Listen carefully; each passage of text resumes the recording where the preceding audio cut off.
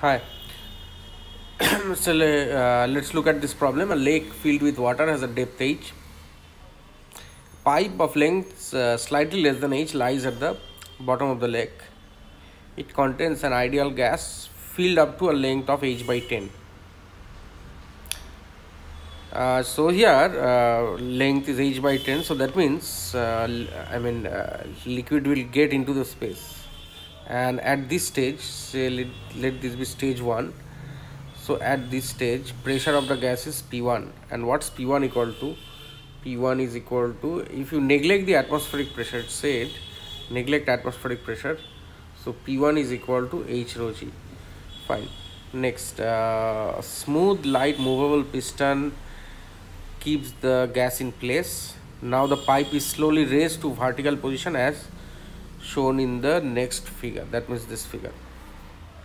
Assume that temperature of the gas remains constant and neglect atmospheric pressure. Well, we have neglected atmospheric pressure, else P1 pressure would have been P0 atmospheric pressure plus H rho G. Okay. See, temperature remains constant. That means we can apply Boyle's law. So in this first stage, what is the volume? Let the cross section of the pipe be A. So A multiplied by H by 10. Now final stage, that is stage 2, state 2 of the gas, the pressure is equal to this H minus Y rho G. Pressure is equal to H minus Y rho G, and that will be P2, final stage. And what will be V2? V2 final volume will be A multiplied by Y. Okay. Oh, now let's see what has been asked here. Plot the variation of pressure inside the lake as a function. Pressure inside the lake, pressure of water inside the lake, right? So if you say let's pressure be P and that's Y, so obviously pressure will vary like this, right?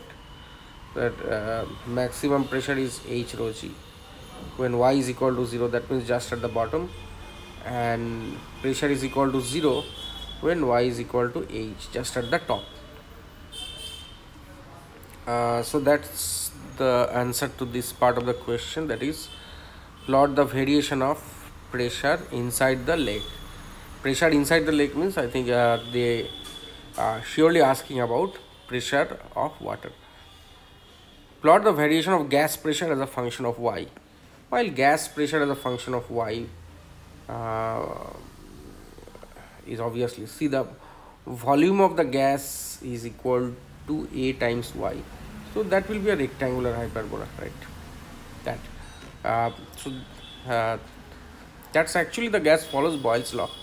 So P times volume equal to constant. Volume is simply AY. So this is done, part A done. Part B, in the equilibrium, using this, solve for equilibrium height Y0 of the piston. So we'll apply this P1 V1 equal to P2 V2, that means applying Boyle's law, and this P1 V1 of this P2 V2. Now we have to solve for Y, so that's Y is this Y0. Obviously, as you see, we'll have quadratic equation. So H rho G multiplied by A times H by 10 happens to be equal to H minus Y rho G multiplied by A times Y. Some terms will cancel out.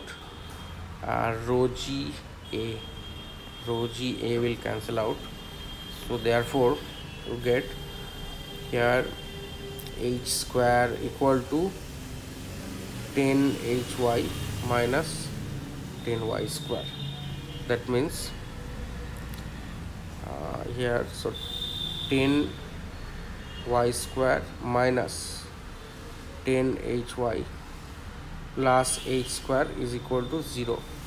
So by solving this quadratic equation, you get value of y, and which y is acceptable. Obviously one of the values of y will not be acceptable, so y is equal to minus b plus minus root over of b square minus 4ac